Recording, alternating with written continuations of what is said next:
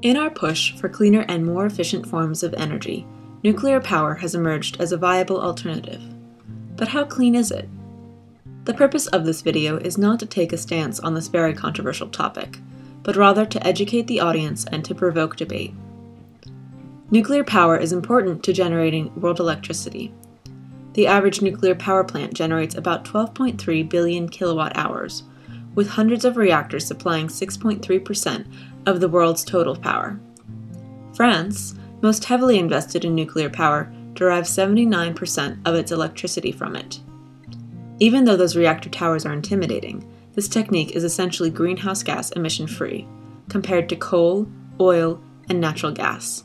Nuclear power produces pretty much no greenhouse gases, important in a time when climate change is a critical issue.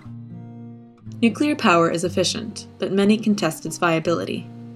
The production of radioactive pollutants has sparked intense debate in the global community.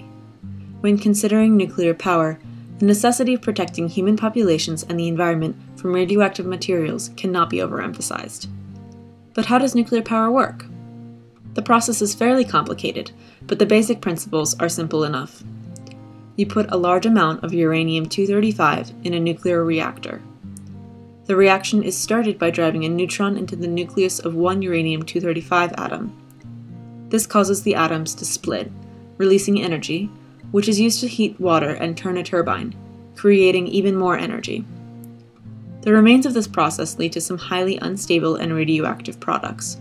For example, cesium-137 and selenium-79, which doesn't fully decompose for hundreds of thousands of years. This is considered high-level waste, the direct byproducts of the nuclear reactions. Each year, an average nuclear reactor produces around 25 tons of this used fuel.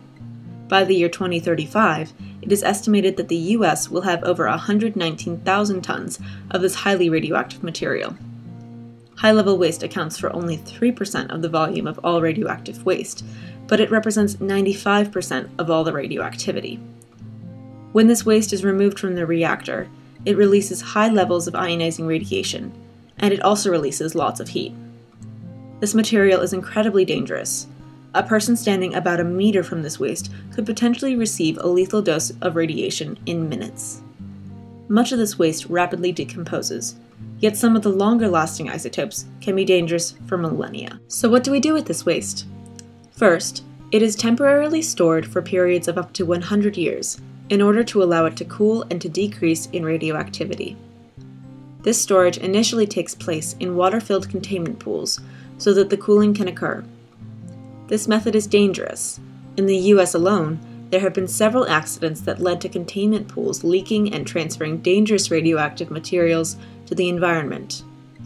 The fuel is then transferred to dry cask storage steel drums filled with concrete and inert gases, then bolted and welded shut.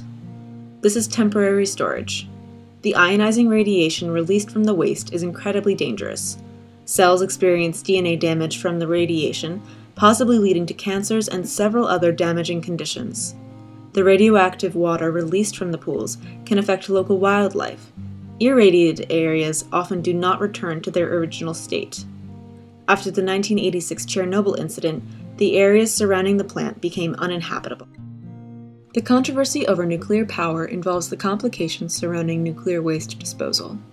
High-level waste disposal requires both temporary and long-term storage methods in order to handle these long-lived isotopes. However, long-term storage methods do not really exist at this point. Since nuclear power is a relatively new source of energy, the first nuclear plant opened in 1954, most fuel is in the temporary storage stage. Countries are working on long-term storage facilities, and the most promising method involves burying the nuclear waste deep underground.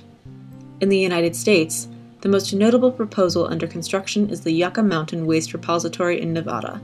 However, the project was terminated. The state's residents argued that it is unfair to store the whole country's waste in their state, especially because they do not have any nuclear plants. Concerned residents and environmentalists also argue that earthquakes or other natural disasters could lead to this material being released into the environment. If that happens, it could be disastrous to the local environment and to the people and other species that live there. In general, Plants in the United States and their governmental regulators are very stringent in nuclear disposal methods and in making sure this radioactive material is away from us.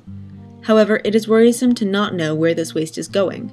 With no final plan, large amounts of very dangerous waste will just be sitting in storage methods meant to be temporary.